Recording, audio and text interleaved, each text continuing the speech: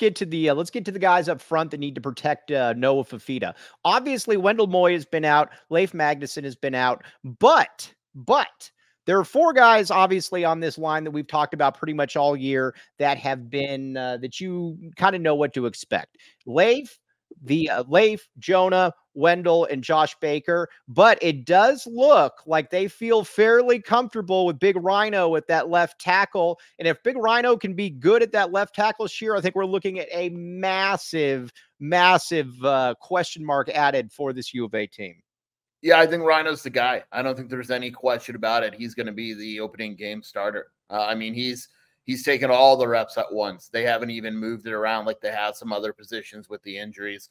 I'm not even sure who would be second in that conversation. It is very clearly Rhino at tackle. It's Rhino at tackle. So there again, you have basically your 5 guys, and that where we're going with this is that if I know that I've got those 5 guys, then it becomes a little less pressing. You still wish that you probably had a little bit more depth. I get all of that. But right now, Rhino is that dude. And honestly, Rhino was somebody when he came into camp out of Bishop Alamany, there was a lot of expectations for Rhino. I mean, you got to remember, he came in with the same class that had Ephesians Prysock and Kevin Green. And this was somebody that previous coaching staff thought very highly of his outside potential, Jason Shearer.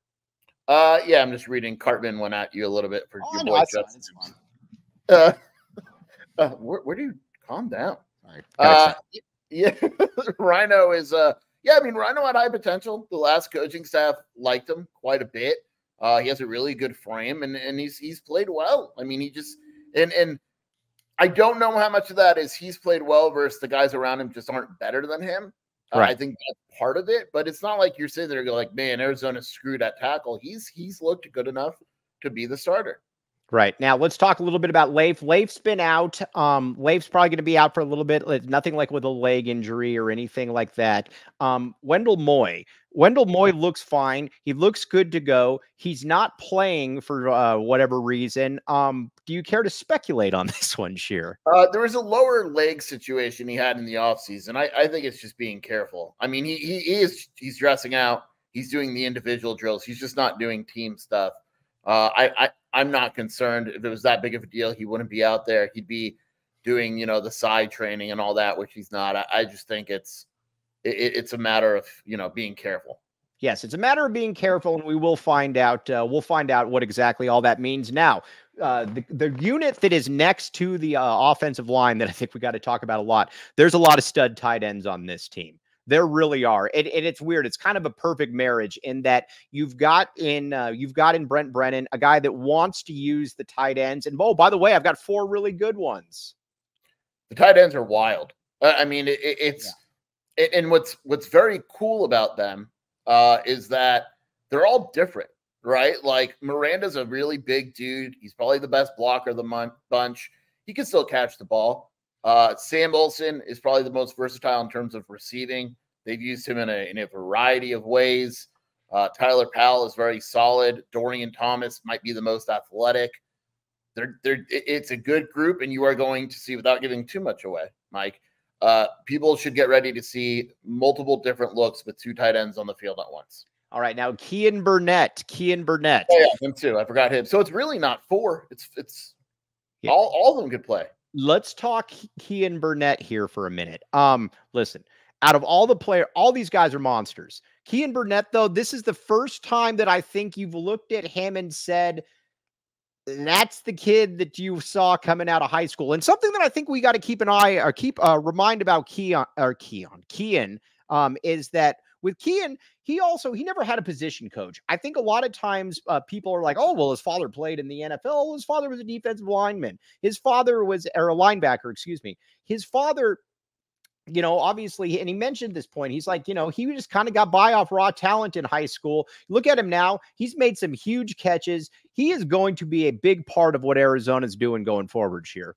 Yeah, a lot of times in high school with basketball and football, there's guys that are highly rated, and you realize that part of the reason why they did so well is they were just better than everyone, right? Yes. Like they were just bigger, stronger, all that. And then you get to college, and some of those advantages go away. And it's taken Burnett a little slower, but bar none, this is the best camp that he's had at Arizona. He had a play today where it was a sack where Monty blipped the quarterback, but had it not been called a sack, he made a diving or jumping catch like over the body of Marquise Groves Killebrew, which was awesome. I envy Dino Babers, but at the same time, I don't. I don't know how they get these dudes on the field. Like, it's a great problem to have, but I could make a very good case for playing all 5 of these tight ends. Well, I think it's also a good situation though, because listen, we've got 5 offensive linemen. We're going to go ahead and assume that Rhino's good, or that I'll put it to you like this: that Rhino is at least passable. How about that? Passable. Get it? Pardon the pun. But so we're going to go ahead and assume that. So if I'm running a lot of 2 tight end sets, then I know for a fact that I'm going to be able to have guys in there blocking. I'm going to be able to have people in there doing a lot of different things. I think that's where this is super exciting, Sheer, is that, yes, listen, if the offensive line isn't super deep, it's definitely buoyed by a position at the tight end that can definitely help out. Yeah. And I think the thing is, like, Roberto Miranda is very clearly a good blocker. And Olsen's a good blocker. There's ways around it. We've seen fullbacks used in certain formations. This coaching staff isn't dumb, right? Like, there's ways around, if the offensive line doesn't show up one game, it's not the end of the world. There's ways around it. But I still think the offensive line isn't awful. It's just right now it's not healthy, and it's kind of they're rotating a lot to figure out the best mix of guys. All right, now we've got to talk about somebody. Listen, I'll be honest with everybody out there. Every now and then I'm wrong. I know that it's rare. But with I was very sad when Kevin Green left. I thought that Kevin Green was going to be a nice little player for Arizona. Jed Fish currently, I believe, has him going 3rd right now at 3rd string. Jed, but Jeremiah Patterson. A 2-star kid, a junior college kid out of San Mateo Junior College. Sheer, he's been electric. He's one of the 3 best wide receivers on this entire roster. I asked Bobby Wade about him, and Bobby Wade said, like, on the film, he was awesome. On the phone, he was awesome. And he's like, I went to go see him play, and when I saw him in person, I knew it right away. He's like, it was an easy offer once I saw him in person. And he's like, you guys haven't even seen what this kid's going to be capable of. He is, when you look at him, Mike, and I'm not making a comparison that he's this good, but when you look at him and he's wearing the same number, he looks like Cowan. That's why I don't want to go that far, but I almost. Right, but you know what I mean? Like, visibly, like, if you walked into practice and thought Jacob Cowing was still in Arizona, you'd be like, oh, that's like, he wears the same number. He's super fast. He's a punt returner. To me, he's one of the top 3 receivers. I don't think he starts for reasons that you're not happy about and people can figure out, but I think he's going to play quite a bit. Bobby Wade said again, I think the number is 6. I think we're going to see 6 wide receivers. All right. Now, I think the suddenness is also something that the thing with Jacob Cowing that was so amazing to me was not necessarily even the 4.3 speed, although let's be honest, that was really good to have. It was his suddenness. Our good friend Tony Gimino, who you actually like, would always talk about his burst from standing to 10 yards. And his acceleration was absolutely insane. There's a lot of that with Jeremiah Patterson. There really is. The funnest part of practice is watching the one-on-ones because there isn't one defensive back. And I want to see Takario do it eventually. But there isn't one defensive back that has been able to stop Patterson. Poor Devin Dunn today was the victim. He just annihilated Dunn. Yeah. Goss the other day, he just completely beat on a route. And it's the suddenness, like his cutting ability where he fakes in and then cuts out or whatever. But like, it's been unstoppable. And I don't want people to think this kid's going to go out and get like 1,300 yards this season or anything like that. But you're not saying it won't happen. He's legit. Like it's a thing. He's absolutely a thing. And I don't think this is just a camp superstar like we've seen before. This kid's legitimately good. He's already won the punt return competition. It's a done deal. They're going to find ways to use him. All right, let's talk a little bit then about the wide receiver. Irish Mike in here, the great Irish Mike. Many people think that I'm Irish. They're wrong. I am not Irish. But I don't care if Patterson starts, but early indications are he should probably get the 2nd most targets. I say silly you. I would still go Malachi Riley, but that leads me to something else. Montana Lamonius Craig. Okay. Here's where it is. I would love to be part of the Montana Lamonius Craig my bad movement. So far, not really seen much in camp so far, Sheer. No, not really. He had a decent day today. But he's not. To me, he's like a possession receiver, right? You need 6-7 yards. I'm cool throwing it to him. You need the deep ball. There's other options, right? And he's not. I don't think he's awful. It's just that when I'm doing my list of wide receivers on Arizona, right now, he's down the list. Fifth, right? Like I'd probably put Malachi, Patterson, T-Mac. Who am I missing? Well, I can't say it, but our guy AJ Jones had a nice day. He had a nice day. Today was his best day of practice by far. Ray Mello's been good. Ray Mello's better than MLC in my opinion. Hyatt has been really good this camp.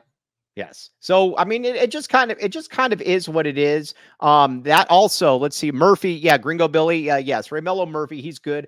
What's also very intriguing about Ray Mello Murphy to me is that, and I didn't really see this being the case, given his height.